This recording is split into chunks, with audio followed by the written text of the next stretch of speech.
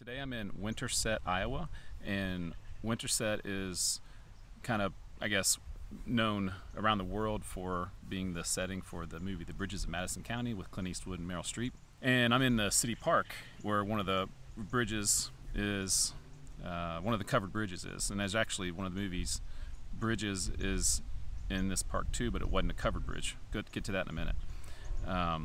But in this video I'm going to show you all the bridges, all the covered bridges in Madison County, and then a few other things. And I didn't realize, just randomly happened to be here on the day that is the Madison County Covered Bridge Festival. So just dumb luck. And so I'm gonna go downtown and show you what the festival is. And they have a terrific downtown that was featured, you know, in the movie as well. So let's start here in the park. They have a path, a driving path that goes all the way around the park to see some sights. It's a really beautiful day. The leaves are changing colors. And so let's get the video started.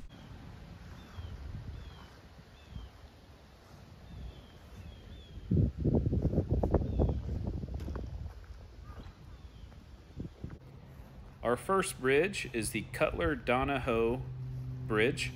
It was built in 1870 by Eli Cox. This bridge is 79 feet in length and features a pitched roof. It was originally located over the North River near the town of Bevington. It was moved to the park here in 1970, and in 1997 it was renovated at a cost of $35,000. Here is the driving path as it goes from concrete to a gravel road.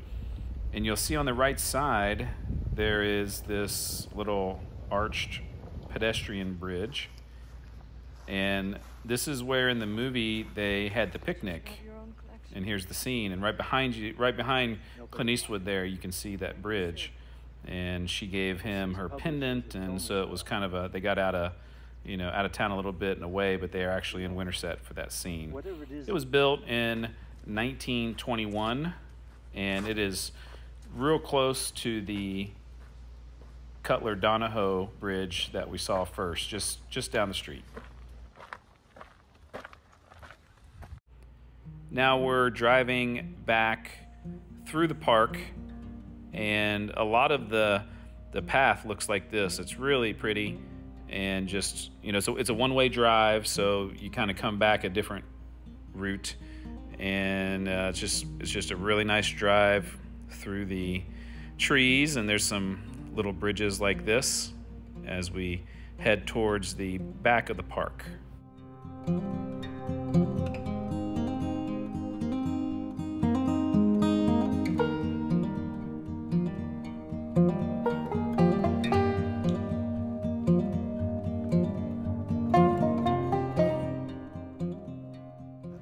This isn't a bridge, obviously, but it's along this pathway, so I thought I would stop and check it out. This is called Clark Tower. It was built in 1926 on the 80th anniversary of the founding of Madison County, so that makes the founding in 1846. Named after Caleb and Ruth Clark, who were early settlers in this area, and gives some great views of the park. It actually, there was a tornado, an F4 tornado that came through last year and hit the tower, but it survived, so it was definitely built to last.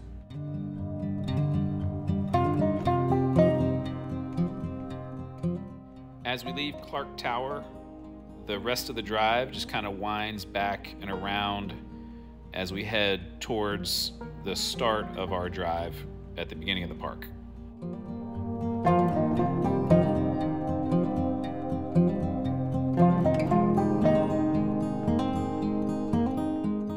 As we end our little scenic drive through the park, there's a couple other things here at the end. There's the Bennett Cabin that was built in 1852, pretty cool to check out. And then a monument showing the discovery of the red delicious apple.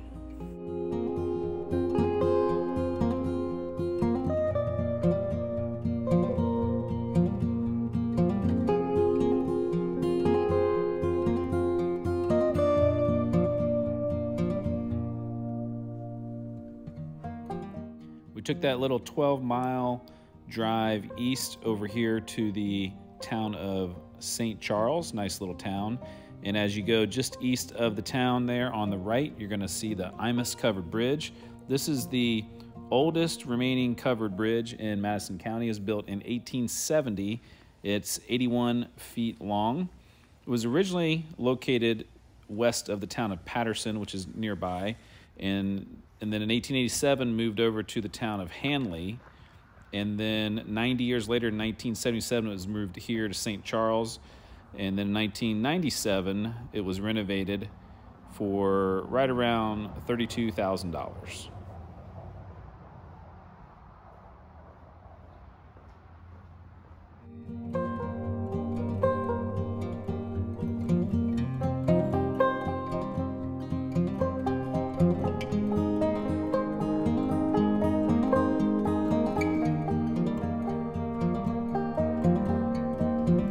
Our next bridge is the Hollowell Covered Bridge. This is actually the longest bridge at 122 feet. And if you remember this scene from the movie, that was the Hollowell Bridge. It was built in 1880. And it actually, some of these bridges have been moved, but this one is still in its original site over what's called the Middle River, a little bit southeast of Winterset.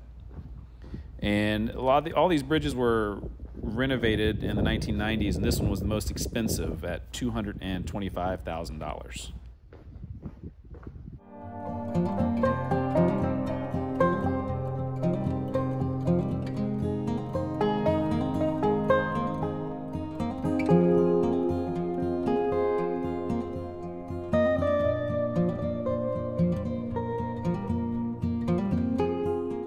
Cedar Bridge is our next bridge, and as you can see, it's open to vehicles. It's the only one of these bridges that's actually still open to traffic. It was built in 1883. It's only 76 feet long. And this was the bridge on the original book, The Bridges of Madison County. It was built over Cedar Creek a few miles from here, but then it was moved here in 1921, and this is actually still Cedar Creek. So moved over just a different location on the creek. In 2019, it was nearly destroyed by arson, as you can see in the picture, and then was rebuilt and opened during the Covered Bridge Festival in 2019.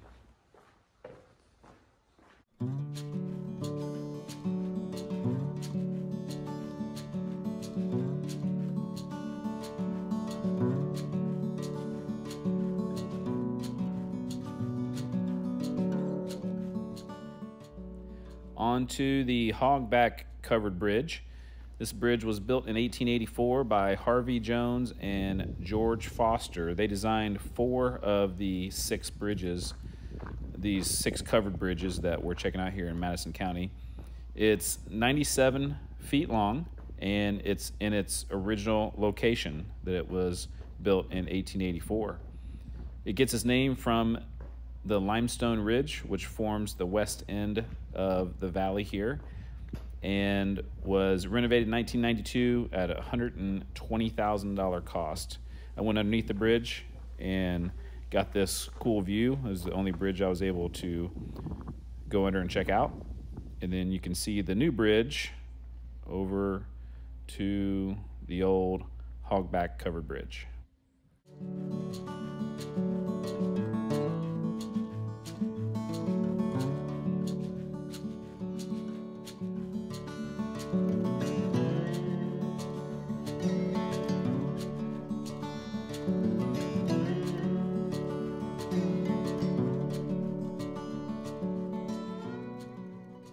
This is the final bridge on the kind of official tour of the Bridges of Madison County. It's the most well-known because of the several scenes that were filmed right here. Clint Eastwood was down here. He found the note up on the bridge, and they were here multiple times doing different scenes. The Roseman Covered Bridge was built in 1883 by the same Harvey Jones and George Foster I spoke about earlier. It's 107 feet long. It was renovated in 1992. It cost $152,000 to renovate it. It's also known as the Haunted Bridge, where two sheriffs trapped a jail escapee in 1892. It said the man rose up straight through the roof of the bridge and disappeared. He was never found, and it was decided that anyone capable of such a feat must be innocent.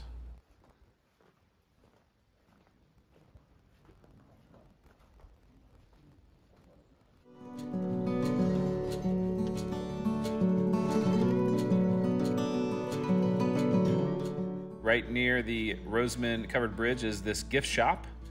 Had a lot of cool stuff in here. Got me a t-shirt and lots of interesting stuff and nods to the scene there right next to the bridge, and really cool. I'm guessing it's a bird feeder, but really cool design. The bridges are all pretty easy to find. This is maybe the most out of the way, a few miles down some dirt roads. And since we're here on the same day as the Covered Bridge Festival, I figure let's go back there. There's maybe a couple other things I want to check out, but we'll go to the festival first and see what that's all about.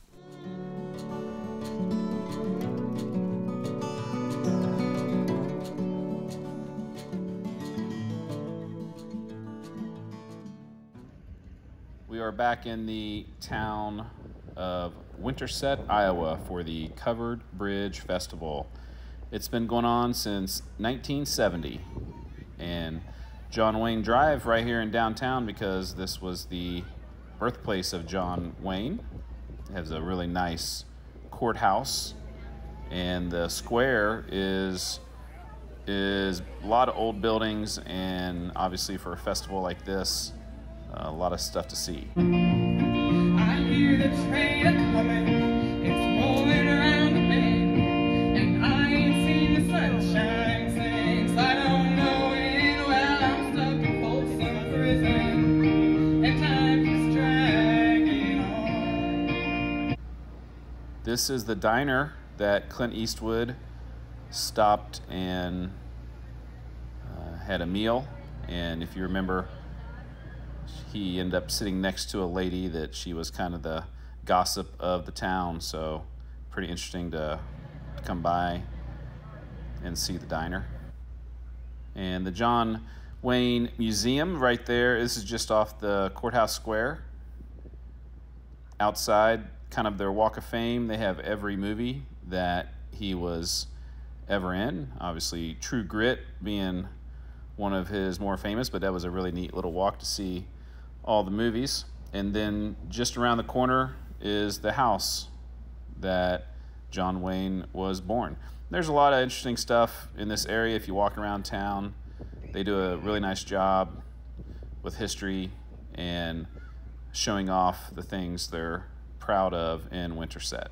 And this is on one of the side of the buildings. I thought it was really neat. It had all the different covered bridges and different, times earlier in their life, and maybe some of them were covered bridges, some of them weren't, but all the different people that worked on them through different bridges in Madison County.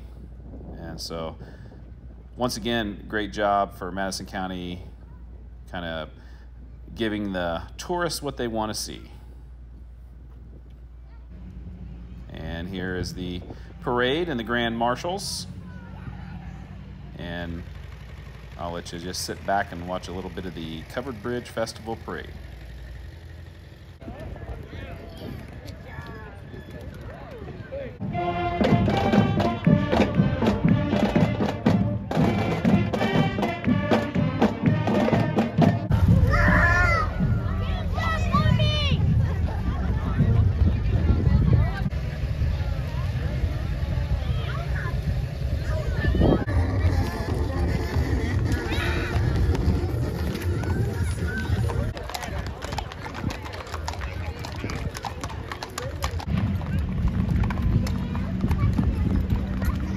I was kind of expecting to see a float with a covered bridge at the Covered Bridge Festival, but just kind of a regular parade.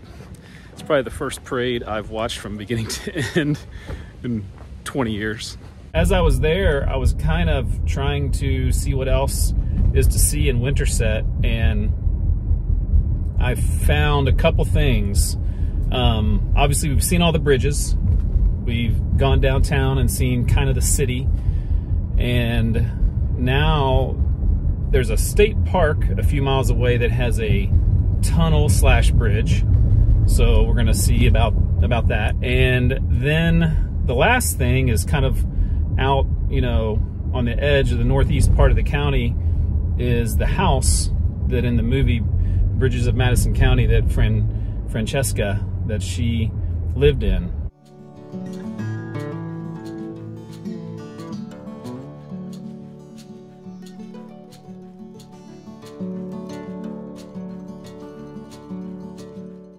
We're getting ready to enter the only tunnel in the entire state of Iowa. It was originally built in 1858 by William Harmon and his sons.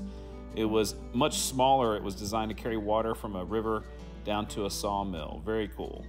And then once you get through there, just to the right, you're gonna go, I guess you'd call this a bridge, a very unique bridge of Madison County.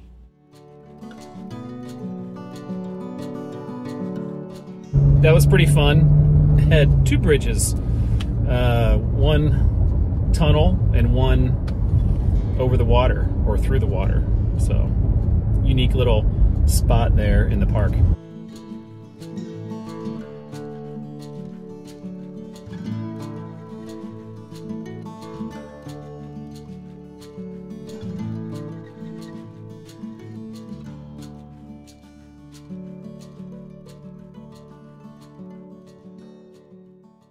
We've made it to our final stop on the Madison County trip, and down that path was Francesca's house where a lot of the movie was set. And it's, you know, no trespassing, you know, not able to visit anymore. The house is in massive disrepair. I took my drone, flew it up over there, so I'll show that to you as we're sitting here talking. And you might think it's kind of, you know, unfortunate or sad to see there's nothing here to, you can't go up and look at it or anything like that, and the house is falling apart. But I think it's kind of like, I don't know, it's kind of cool because in the movie she passes away, and you know, she has her kids that are there, that are, you know, at the house, and they're reading her diaries and journals and things like that. And I could imagine they just kind of leave this place to become abandoned and fall apart, kind of, you know, like if the movie was real life. So I don't know, doesn't make me sad. Actually, it's kind of fitting, I guess, for the ending of this video, and the last thing being the abandoned house where Francesca lived. So I don't know, what'd you think of Madison County? I'd say it's a terrific place to visit. I would certainly highly recommend it. You don't have to come during the covered bridge festival, but you know, lots of things to see. It was probably a little bit busier with more people visiting all the bridges today, but it wasn't by any stretch of the imagination very busy or crowded. And it's a beautiful part of Iowa.